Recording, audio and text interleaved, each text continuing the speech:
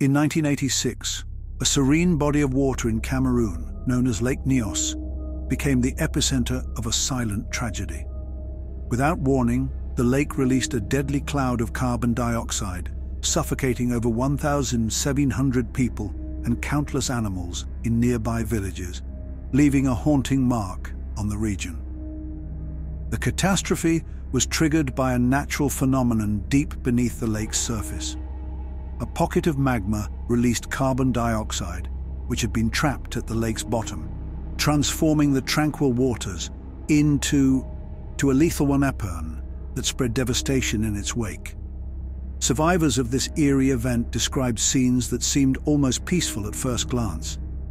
Victims were found as if in a deep slumber, while the surrounding wildlife lay motionless, all having succumbed to the invisible grip of asphyxiation.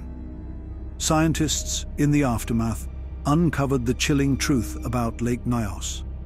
It was identified as a rare type of lake, heavily saturated with CO2, capable of erupting in a deadly phenomenon known as a limnic eruption, which can unleash catastrophic consequences. Today, measures have been taken to prevent such a disaster from occurring again. Degassing pipes have been installed to safely release the trapped gases, while Lake Nyos stands as a stark reminder of nature's hidden dangers. Please like and subscribe for more fascinating facts.